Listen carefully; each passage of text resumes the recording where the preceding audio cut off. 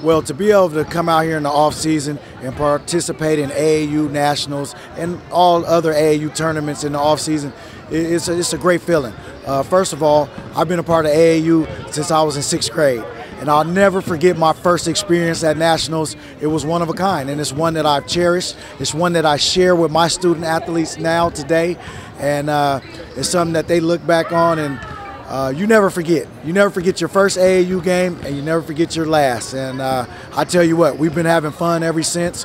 And as an NBA player, you know, some players come out, they donate money to the team, and they go. Me, I'm hands-on. I like to be here with the girls, out here in the fire, fighting and competing and playing hard. Well, it's a fine line between me getting out here and playing and then me actually sitting back, coaching, and helping these young ladies achieve their goals. It's one that I enjoy, and the competitive nature in me just makes me want to win. And I think what it does, it keeps my basketball mind sharp, and I'm able to go out and also coach, because coaching is something that I aspire to do when I'm done playing. I just think it's the presentation. I mean, AAU puts on great events. Not only is it a great competitive atmosphere, but it's good teaching, learning tools for my girls. You meet different girls from all across the country. You know, those relationships you'll look back on and you'll say, wow, I remember you at 6th grade nationals.